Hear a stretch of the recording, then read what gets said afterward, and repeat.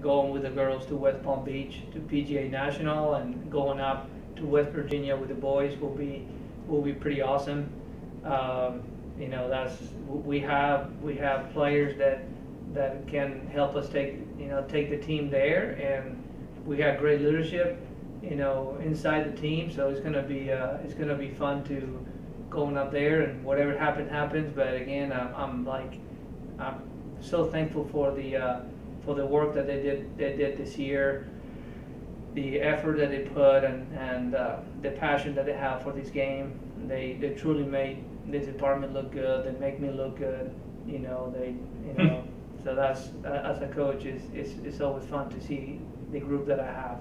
So absolutely, and we were really looking forward to seeing what they can do out there, especially since we've got so many great people on the team. So Santiago, thanks for joining us, and good luck. Thank you, Larry, for taking the time to talk to me. Absolutely.